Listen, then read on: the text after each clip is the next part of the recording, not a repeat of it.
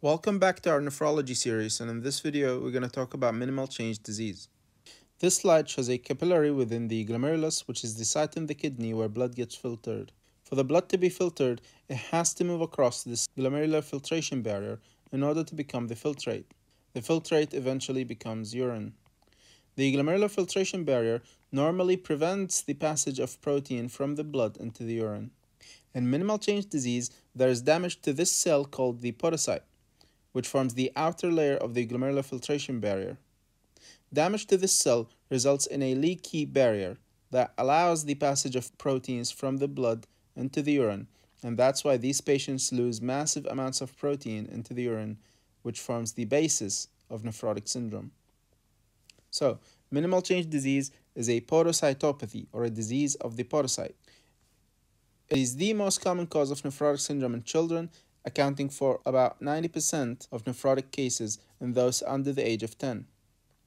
It is seen less commonly in adults and represents the third most common cause of nephrotic syndrome in adults after membranous nephropathy and focal segmental glomerulosclerosis. The pathophysiology of minimal change disease is not well understood, but is thought to be caused by dysregulation of lymphocytes that causes them to release a permeability factor. The identity of this permeability factor is still unknown, but it is thought to be a cytokine. This factor is capable of causing injury to the podocyte, which results in an impairment of the filtration barrier, leading to albuminuria. The involvement of lymphocytes may explain the association with Hodgkin's lymphoma, which is a malignancy of lymphocytes and hypersensitivity reactions in which there is an increased activation of the immune system. And it may also explain why minimal change disease is remarkably responsive to corticosteroids, because steroids inhibit lymphocytes. Examination of a renal biopsy under light microscopy reveals normal glomeruli, which is why it is called minimal change disease.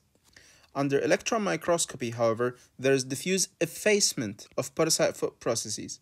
Effacement refers to a non-specific pattern of injury of podocytes. On the left here we have the normal podocyte, and you can see here albumin cannot pass through the filtration barrier because it is repelled by the negative charges on the filtration barrier. On the right, we have effacement of podocyte, which is this swelling and apparent fusion of podocytes. This results in a leaky barrier that allows the passage of proteins into the urine. Immunofluorescence in minimal change disease is negative, meaning there are no immunoglobulins or complements. In the majority of cases, minimal change disease has no identifiable cause, in which case it is called primary or idiopathic. However, it can be secondary to drugs, and the most common drug class associated with minimal change disease is NSAIDs, non-steroidal anti-inflammatory drugs.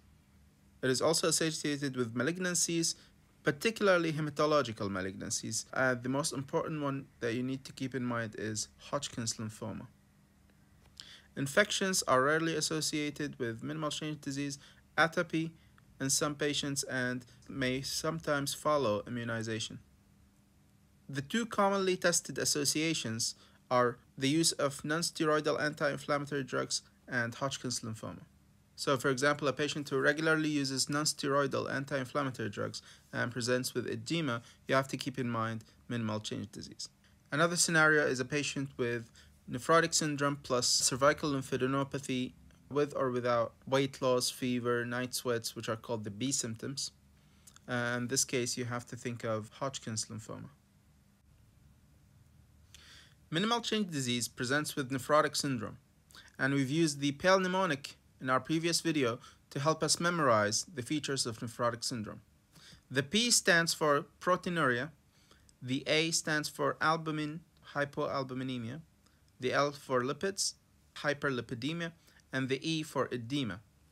And edema is generally the presenting feature of nephrotic syndrome. Some patients may present with a complication such as infections or thrombotic disease. The proteinuria in minimal change disease is in the nephrotic range, which is more than 50 milligrams per kg a day in children or more than 3.5 grams a day in adults. And this can be measured via a 24-hour urine collection, where you ask the patient to urinate in a container over a 24-hour period and send it to the lab to measure proteins. Alternatively, you can perform a spot test, which is called the urine protein creatinine ratio. This has the advantage of not having to wait for a 24-hour period, meaning it is a spot test. Urinalysis may reveal 3+ or 4+ proteinuria on dipstick, and this is just a screening test while awaiting confirmation with one of the other tests, which are more quantitative. The loss of albumin in urine results in hypoalbuminemia or reduced serum albumin levels. The liver responds to the hypoalbuminemia by increasing the synthesis of lipoproteins, resulting in increased serum cholesterol levels. These patients also commonly have hypertriglyceridemia or increased triglyceride levels, the mechanism of which is poorly understood. The edema in minimal change disease is usually abrupt in onset and severe. The patients may initially present with periorbital or leg edema, but the edema may be severe and generalized, in which case it is called anasarca. They may also have pleural effusions and ascites. The ascites may be complicated by infection, which is called peritonitis.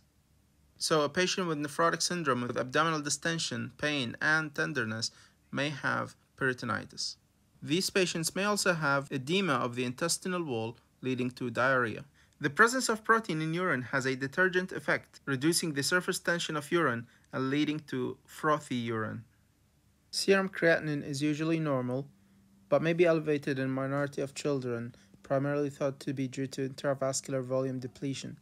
And this is because of the reduced oncotic pressure that leads to oozing of fluid from the intravascular into the interstitial space, reducing the intravascular volume. And finally, serum complement levels are normal in minimal change disease. Other causes of generalized edema include heart failure and renal failure. Diseases that may lead to hypoalbuminemia and generalized edema include protein-losing enteropathy, Kwashiorkor disease, which is protein malnutrition. This is most commonly seen in poor countries, where you'll find children who have generalized edema and protruded bellies despite them being malnourished. And finally, liver cirrhosis. Nephrotic syndrome is distinguished from the other causes of generalized edema by the presence of nephrotic range proteinuria. Minimal change disease is responsible for 90% of cases of nephrotic syndrome in those under the age of 10. It is also very responsive to steroids. Because it is so common in this age group, children who are prepubertal between 1 and 12 years of age do not require biopsy unless they have some atypical features that makes us think there might be a different diagnosis. So, the presence of hypertension, gross hematuria, or marked elevation in serum creatinine should prompt us to consider alternative diagnoses and order a renal biopsy. Similarly, these patients must have normal complement levels. A child with nephrotic syndrome who fulfills these criteria does not require biopsy for the diagnosis and is presumed to have minimal change disease and treated empirically with steroids. Failure to respond to steroids is an indication for a biopsy. Generally, most children with minimal change disease do not require a biopsy, while minimal change disease in adults can only be diagnosed with a biopsy. Presentation below 1 year of age, especially within the first 3 months of life, may be due to a congenital form of nephrotic syndrome that is similar to minimal change disease, except that it is poorly responsive to steroids.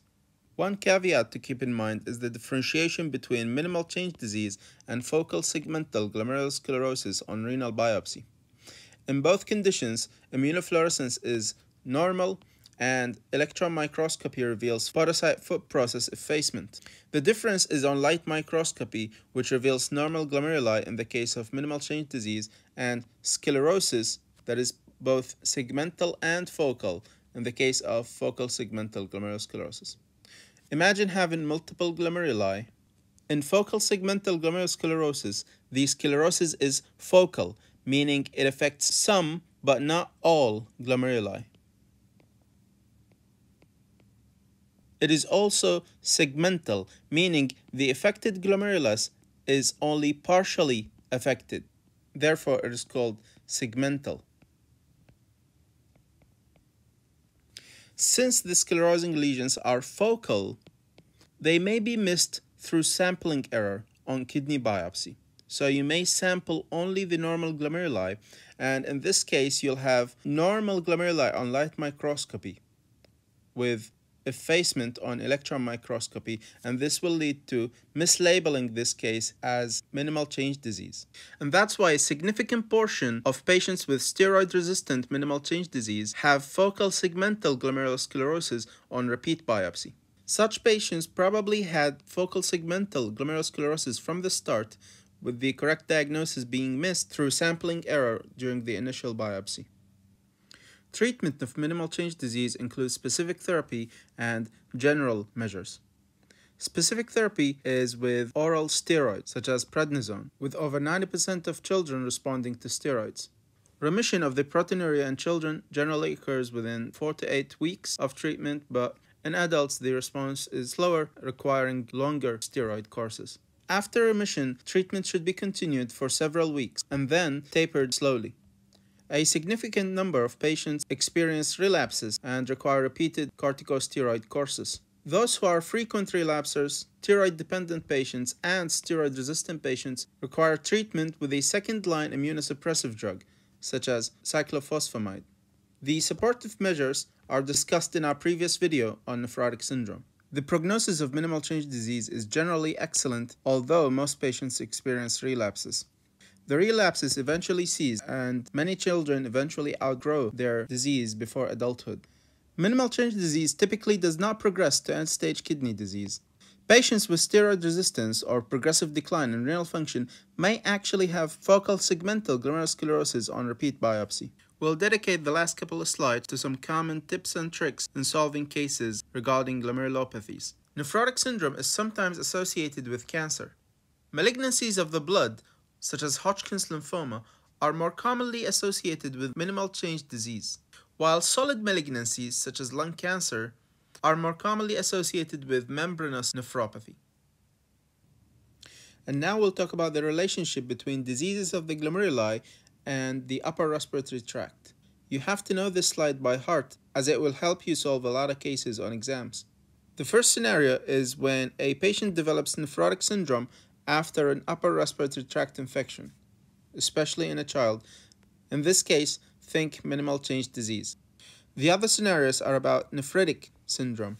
The first one is when a patient develops nephritic syndrome weeks following an upper respiratory tract infection, and here the most likely diagnosis is post-streptococcal glomerulonephritis. Nephritic syndrome that develops days following an upper respiratory tract infection, in this case think IgA nephropathy. It is synpharyngitic, which means the pharyngitis is closely related to the nephritic syndrome, especially if the case mentions recurrent gross hematuria following an upper respiratory tract infection. Nephritic syndrome with chronic upper respiratory disease, such as chronic sinusitis, epistaxis, saddle nose deformity, and or lung disease, for example hemoptysis, lung cavities on X-ray, think granulomatosis with polyangiitis, previously known as Wegener's granulomatosis.